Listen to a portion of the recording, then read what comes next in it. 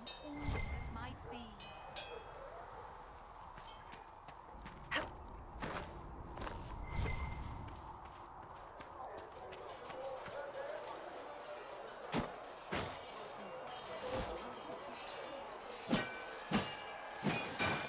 Ugh.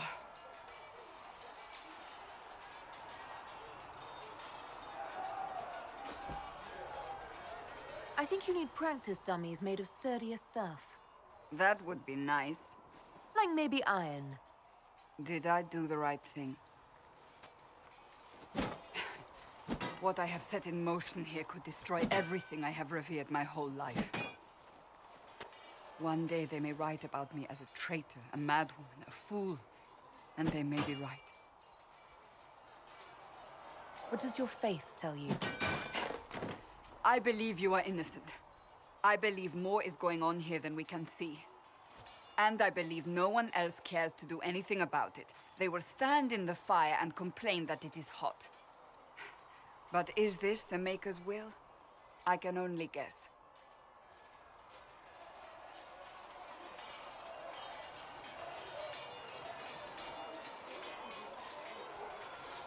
Isn't it a bit late to worry about it now? We have only just begun.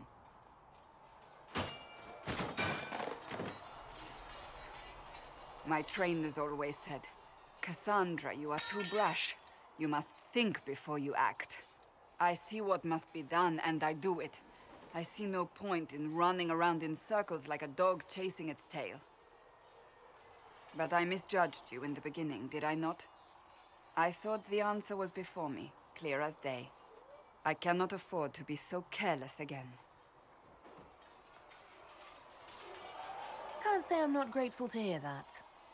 I can be harsh, I know.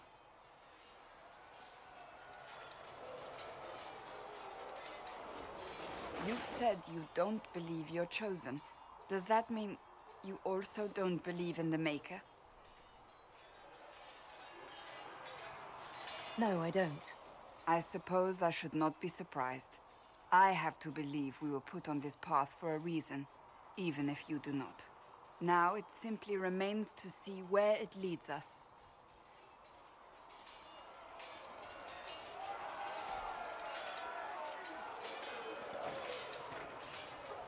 It occurs to me I don't actually know much about you. What do you want to know? I'm not sure. Where are you from? My clan never stayed in one place for long, though we primarily roamed the free marches. Oh? I didn't think your people roamed that far north. But clearly I'm mistaken. I'm told some members of your clan might still be alive. Do you intend to go back?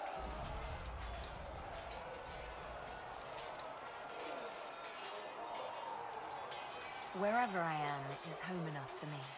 That's how I feel now, after years of tending to business for the Divine. I'd like to get to know you better. You would? Is that a problem? Not entirely. I'm just curious as to your motivations.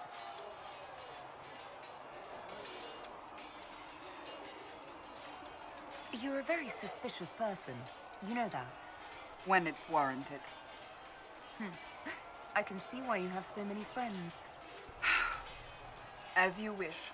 My name is Cassandra Pentagast, daughter of the Royal House of Navarre, 78th in line for the Navarran throne. I joined the Seekers of Truth as a young woman, and was with the Order until they withdrew from the Chantry. I remained as the Divine's right hand, carrying out her order to form the Inquisition. And here we are. That's all there is to know, my lady. You're a member of Navarre's royal family. The Pentagasts are a very large clan.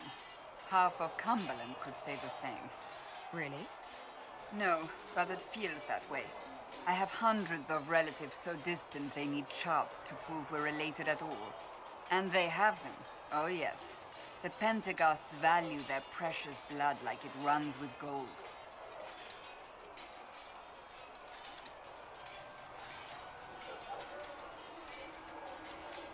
And you joined the Seekers to get away from that? It was a life worth getting away from.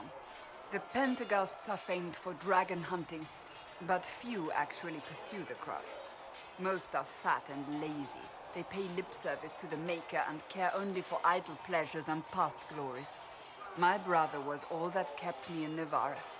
Once he was gone, so was I. Tell me about your brother. I would prefer not to speak of Anthony. Another time, perhaps. So you were the right hand to the Divine? To Divine Justinia, yes. And Divine Beatrix before her, in fact.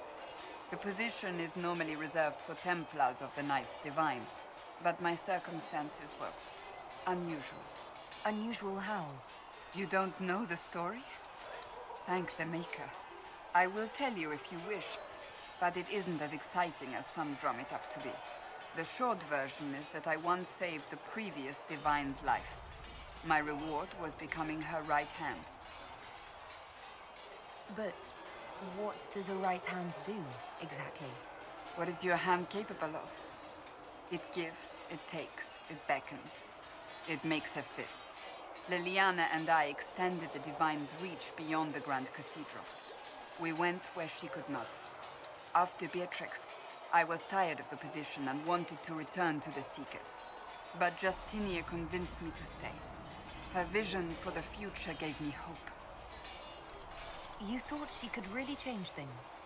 Justinian knew the war was coming long before it began. She tried to avert it, but the forces arrayed against her were too strong. Sometimes you have to break a bone so it can be reset. That's where the Inquisition comes in. It was to be the answer. A means to preserve as well as an agent for change. I only wish she had lived to see it. You don't seem to like your homeland much. My family polluted it for me. What little I saw of my homeland was through the bars of a gilded cage. My uncle treated me like a porcelain doll to be placed on a shelf and dusted only when necessary. Thus I did not see Navarra, the real Navarra, until much later. By then I realized I knew it not at all. Your uncle? What about your parents? They had the misfortune of taking the wrong side in the second attempt to overthrow King Marcus. The king executed them, but spared my brother and I since we were family, and children at the time. Thus we were raised by my uncle, a mortalitasi who preferred the company of his corpses to the living. Your uncle was a mortalitasi? A death mage. He still is. My countrymen do not burn the dead, they bury them in special crypts. The mortalitasi supervise the crypts, like priests. Uncle Vestalis oversees the grand necropolis. Nevarans spend more time honoring dead relatives than they do with living ones. It is odd to be so fascinated with death and its trappings. I will never understand it. I'll let you get back to work.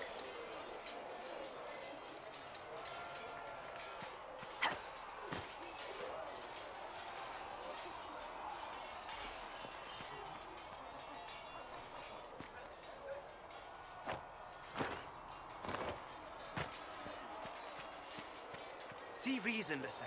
You're the We one cannot they're stay calling here. the Herald. If you know a way to make them stop, I'm all ears. I don't. These things have a way of taking on their own life. But I'm glad it has not run to your head. I did not join the Order to adjust my faith so easily. But I appreciate what the Inquisition is trying to do, and your role in it. Though you may find not many Templars do.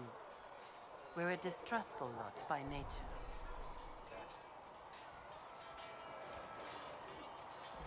I'd like your take on the Templar Order. It's a shadow of what it was. Where once we both protected all people from the dangers of magic, we now posture and grab at power.